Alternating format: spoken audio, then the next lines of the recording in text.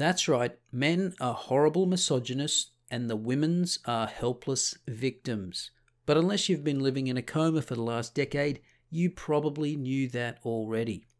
Now, the latest piece of damning evidence that men are pure evil comes from a joint study, and I use the word study very loosely here, by the British Trades Union Congress and the Everyday Sexism Project, which doesn't sound at all like it to be a biased organisation with an interest in finding, I don't know, instances of everyday sexism.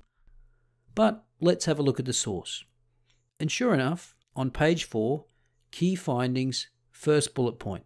Quote, more than half, 52% of all women polled have experienced some form of sexual harassment.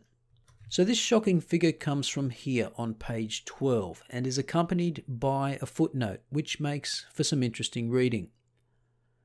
Quote, all figures, unless otherwise stated, are from YouGov plc, from an overall sample of 3,524 Great British adults.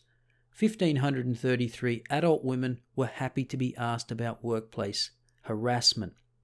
So I assume the other 2,000 were male. Of this, 801 women who are or have ever been in paid work said they have ever experienced some form of workplace harassment. Field work was undertaken between 4th and 6th of January 2016. The survey was carried out online. The figures are not weighted or representative of all those who have experienced workplace harassment, but obtained from those who consented to be asked questions of this topic.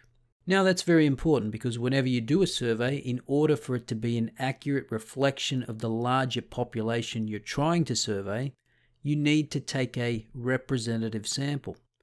So that makes headlines like this unfounded. But how many people actually check sources and read past the headlines? Certainly not those at The Guardian or the BBC. So with that in mind, let's have a look at the rest of this non-study.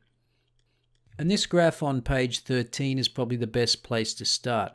And what you'll notice straight away is that incidence of sexual harassment is split into the last 12 months and older than 12 months, or basically ever.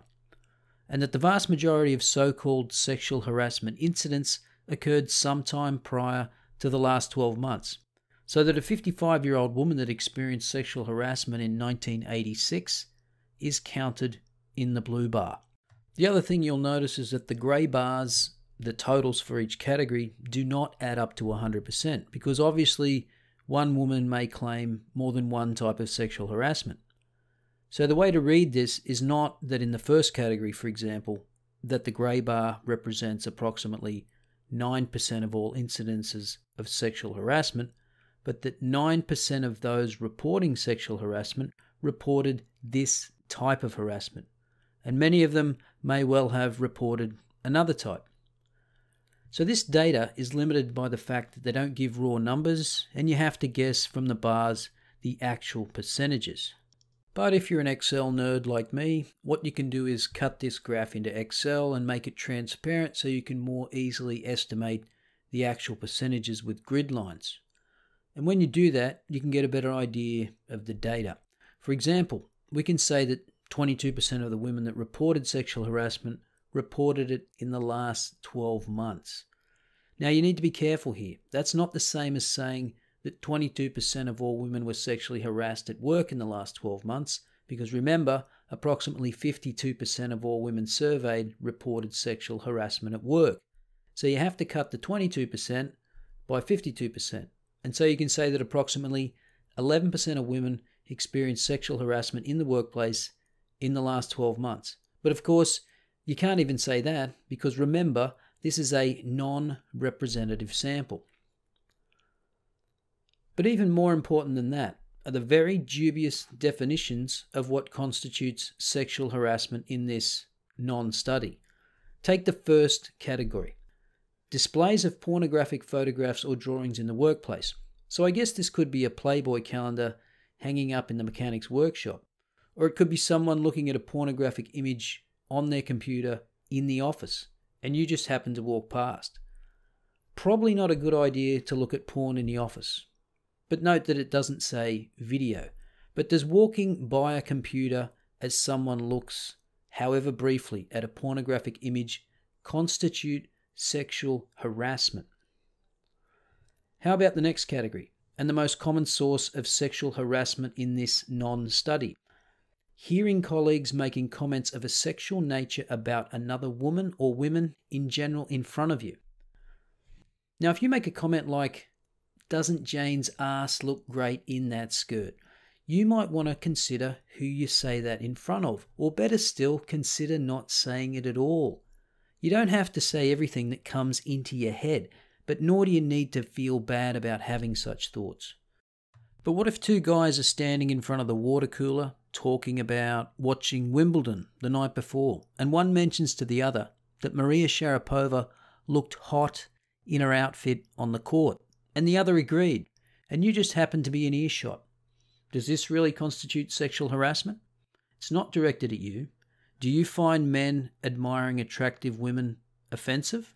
If the standard of what constitutes sexual harassment is your own subjective interpretation of what's offensive, then almost any comment about the opposite sex can be construed as sexual harassment. And furthermore, now everyone has to calibrate everything they say depending on who's around at the time and their particular propensity for offence taking. It becomes unworkable, unless, of course, no one says anything that's not work-related. There are no jokes, no quips, no gossip, no casual talk, no compliments, nothing. A humorless, grey world. Oh wait, that's exactly what feminists want, isn't it? Next, receiving unwanted messages with material of a sexual nature on social media. What does this even mean? Are the messages coming from people at work, or you're getting messages whilst at work from people who you don't even work with? Not clear. Unwelcome sexual advances. I think we can all agree that asking for a blowjob in the storeroom is inappropriate. But I wonder where these incidences are happening. I mean, is this some drunk idiot propositioning someone at the end of year party? Or moving in to kiss someone based on a combination of alcohol and mixed signals? In the latter case, it could be a problem if the rejected party holds a grudge and uses it against the person later on in the workplace. But what's wrong with, "Hey, sorry, I misread the signals. Yeah, no problem. No harm, no foul." Does everything need to be escalated to a formal complaint? Next, sexual assault, e.g. unwanted touching of the breasts, buttocks, or genitals, attempts to kiss. So here we now have a category that actually rises to the level of sexual assault under the law, with the possible exception of the attempts to kiss as I described in the context of a drunken night out where signals were misread. So 1% of women reported this type of harassment in the last 12 months, and this type of harassment constitutes 0.6% of all sexual harassment reported in this non-survey.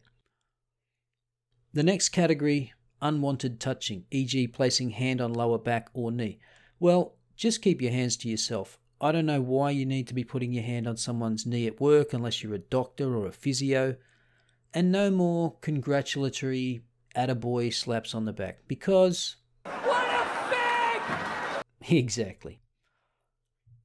Unwelcome jokes of a sexual nature. Again, be careful where and around whom you invoke the "two lesbians walked into a bar" routine.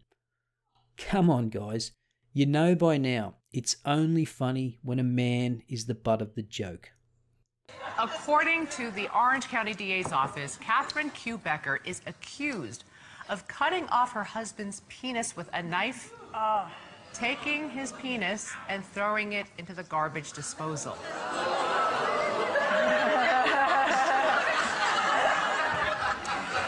She's been charged with felony torture and aggravated mayhem. Police say Becker attacked him because he filed for divorce.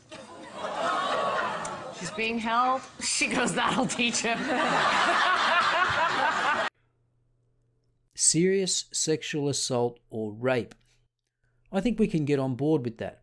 And the good news is, no woman reported being seriously sexually assaulted or raped at work in the last 12 months. But I suppose that kind of headline wouldn't incite the requisite amount of outrage.